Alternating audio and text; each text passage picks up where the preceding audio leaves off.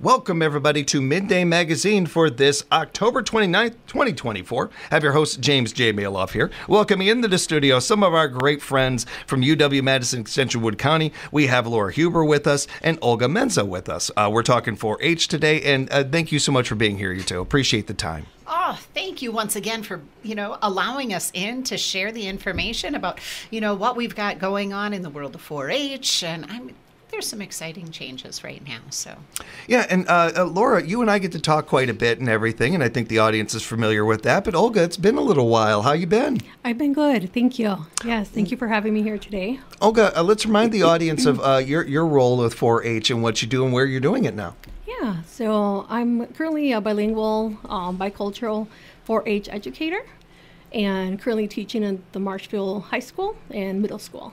Very cool. And thank you so much for putting in that work. We appreciate all that. We appreciate all of our teachers out there and all of our people that are able to do an extension of that, if you will. A pun intended. I'm sorry. I couldn't help myself. But I do appreciate that work and appreciate the work being done on this front in every level when it comes to more inclusion and bringing more and more people in, regardless of language barriers or any of these things, having more of this. Where I'm from I think the greatest melting pot in the world in Chicago. And you pick up other languages organically around there, and there's a lot of stuff that you learn that is usually often broken Spanish or broken this or broken that or whatever. But you learn Spanglish. Yes, exactly. You get a lot of that, but up here you don't have as much of it. So having opportunities to bring in more of this is fantastic. And I want to talk to you about Juntos. Juntos, am I saying that right? Juntos? Yes, okay. Juntos. Let's talk about what this program is and what it means. Yeah, so Juntos is a great program that is from the 4-H extension, and we are including the schools for the parents to be also involved and for the students to thrive. So it's important for us, to offer this in both languages, especially because there's always a language barrier. And I'm actually getting ready right now to do my first event for November 21st at Marshfield School, and talk about Juntos with the parents and what the program is, and just to let them know that they're not alone, and we want to make sure that their voices are heard. And so that's why I'm here, to offer them all the opportunities for their children. And I have a lot of, background experience in that. My parents not speaking English, and, Spanish being my native language, there was like a lot of opportunities there that, we didn't take advantage of, or that there wasn't someone there that we could trust or, talk about those opportunities. So I'm super excited and passionate to be able to do this for my community. And Olga, being able to do this for young people it's any age it's helpful, but to be able to reach kids at a young age when their brains are sponges and they're learning so much more. And if you look at a lot of linguists and talk to a lot of linguists, this is the age to really start learning those languages or start understanding those languages better. So certainly for Spanish-speaking kids, this is an opportunity to learn more in the English world, English language, which is insane. I can't imagine if I didn't grow up in it, I don't know how I would learn it. And I barely speak good English as it is, and I talk for a living. I can't imagine being somebody coming into this as that and everything. Yeah. There is that side of it that I don't think we see a lot of, but it can be detrimental to a young mind when it's trying to learn and it has a language barrier that is keeping it from that. Yeah, it can be pretty intimidating, learning, that second language, and not only that, but not having like the right tools and resources, and the school sometimes don't have. So this is the reason that we come into the schools to try to provide better opportunities and for students to thrive. And not only are they learning like a second language, but they're also like learning the culture here as well. So they're adapting to new environments. And even the schools that they probably went to in their own countries was totally different setting that it is here, and different curriculums. And so I am so happy to be able to, fulfill this space and, let them know that I was also in their shoes. And so I was able to, get by this. Although I was born here, I'm originally from Chicago as well. so, but I moved to Nakusa when I was like 9. So I was very young. And I do remember, growing up in Chicago, all of our teaching was in Spanish. And so we were supposed to do dual language starting 4th grade. But unfortunately, I started 4th grade here. So then I was put into just all English classes. And it was very intimidating, very frustrating that I didn't succeed as well as my other classmates because I didn't know how to read or write English. So it was really difficult. And so the school was not prepared for us either. So they would put us like in special classes, and I was even more frustrated.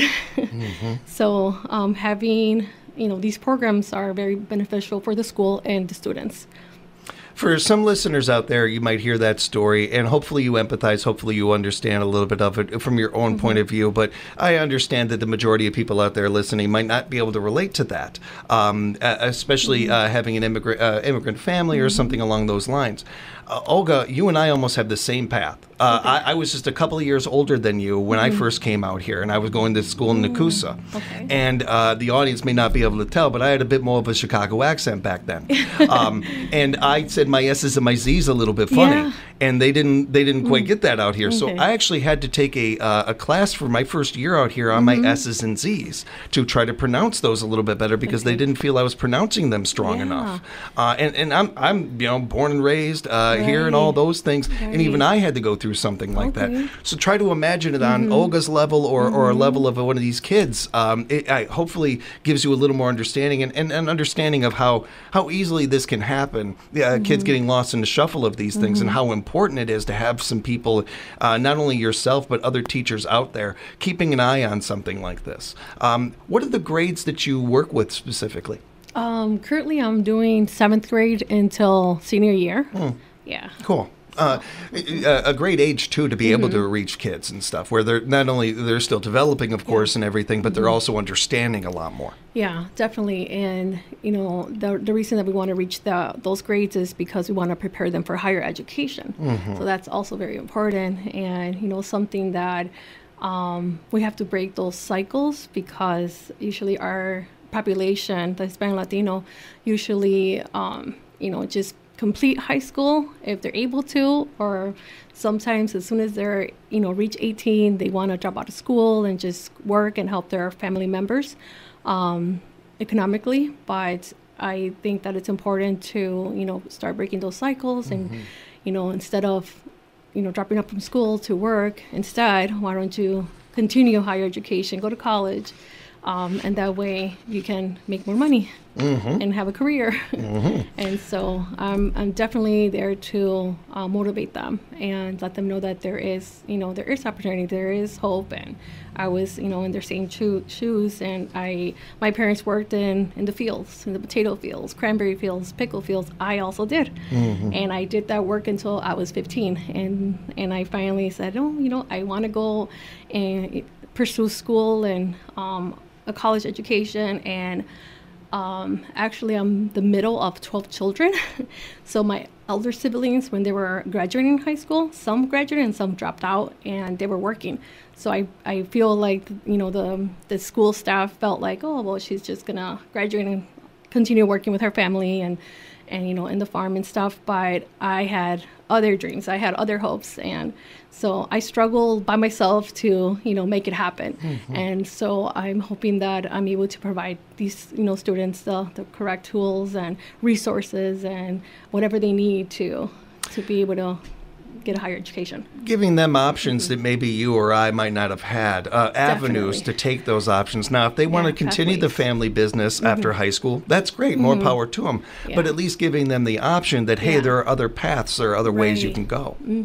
Most definitely. And the research shows that this is an important subject, especially in the Latino I think that there's a lot of families out there that are hearing this and can relate to a lot of what you're saying. But specifically in the Latino culture, this is something that happens quite a bit. I know I saw it growing up. I'm sure you did too. And it's something that has certainly affected our area here in central Wisconsin. Yes. Definitely. So that's another part of the program, just giving kids this avenue, this opportunity, and letting them even know about it. Yeah, definitely, because a lot of the children are also, immigrants, so they feel like they don't have pathways to college education, but there is a lot of ways that we can help them with scholarships and financially. And this program is something that is a partnership between Extension and our education system out there, our schools out there and everything, right? Yes, that is correct. So when it comes to that, you've got the full power of Extension and this and all that knowledge going into a program like this. That is pretty cool. That is a really powerful program right there.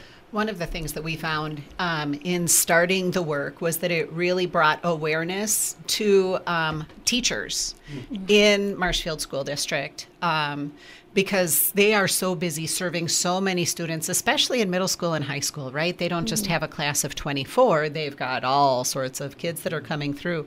And really opening the teachers' eyes and the administrative support staff eyes to what the challenges are.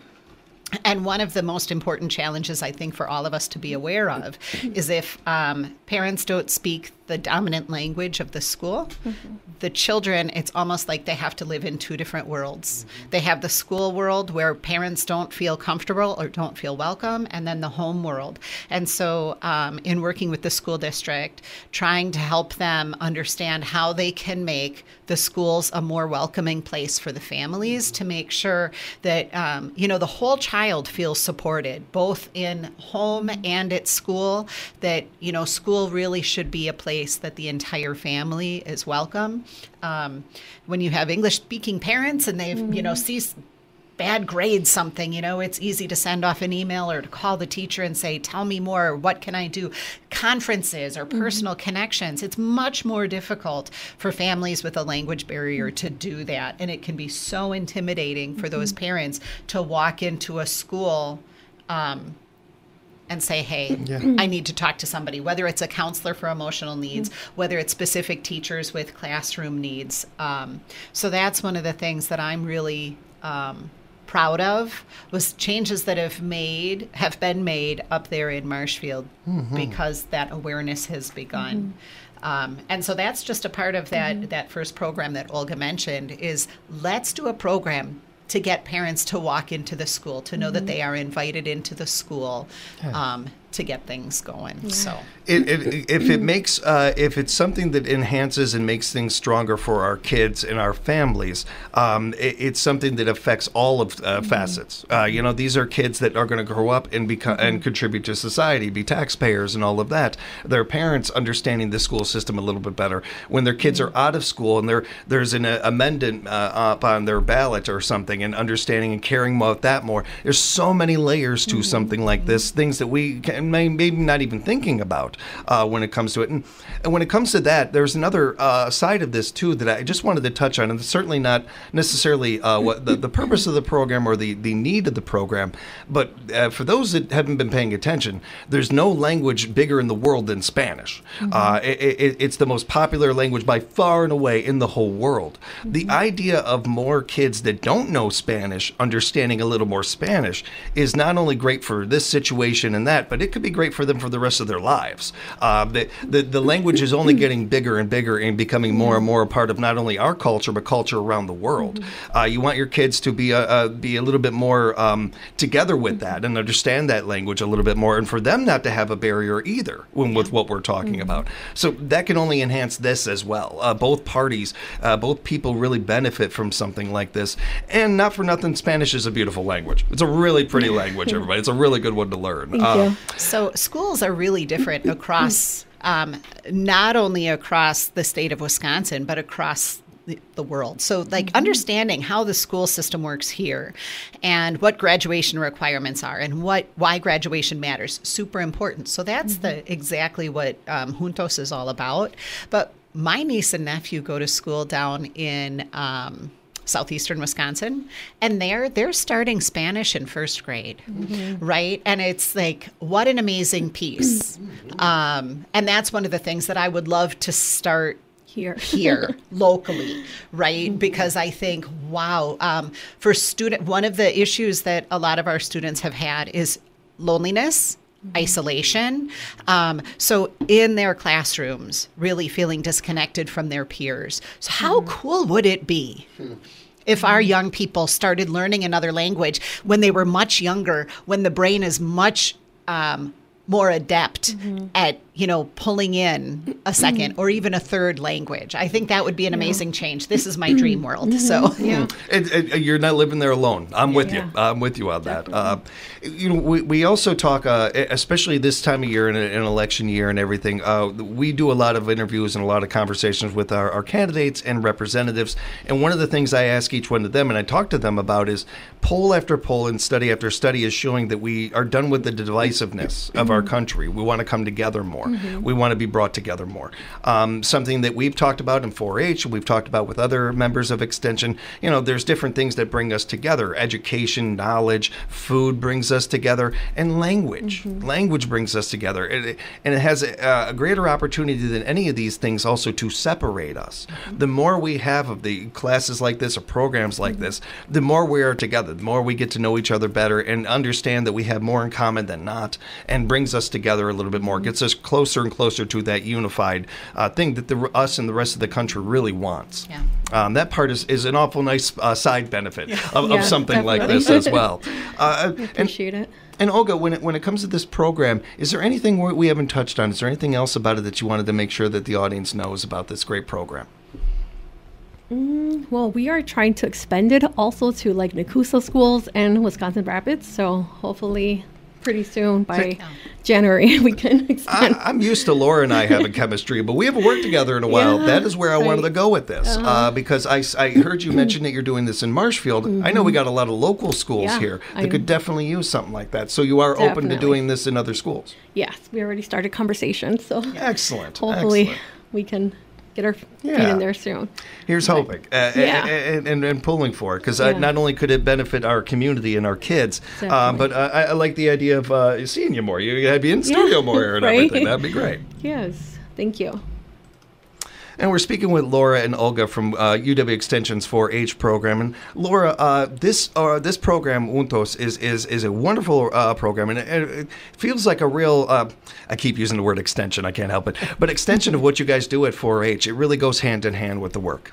Yeah, so 4-H is really all about developing whole people, young people into the best whole person that they can possibly be. We talk a lot about life skill development, and those life skills, we often think about the very specific hard skills like how to carve wood or, how to decorate a cake, but that's really not the piece that we're working on. We're using those as pathways for young people to learn problem solving and communication and empathy and just like all of those soft skills, if you will.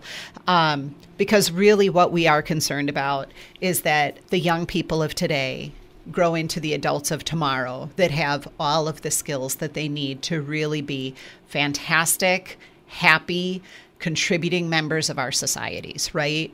And so we are working with everybody from 5-year-old kindergarten through a year past their high school graduation. We have all sorts of different programs that we run. Some are happening at the club level, some are happening in schools, some are happening at the county level. It's all over the place. And we often do target special groups that might not have easy access to our club program. That said, we do have a thriving club program. And here in Southwood County, we have 2 really strong clubs, the Wittenberg Workers in Nakusa and Snyder 4-H Club here in Wisconsin Rapids. And fall is enrollment season. So if you have young people that you would like to see just kind of explore their own interests, discover new interests, and, work with caring adults, build friendships with peers, that whole age range. Look into 4-H. I would love to talk with you more about how your family could find a fit in 4-H. It was a fantastic fit for my family. I volunteered myself into a new career, right? This is not a program that I came through as a child, but it absolutely was a program that I wanted my children involved in.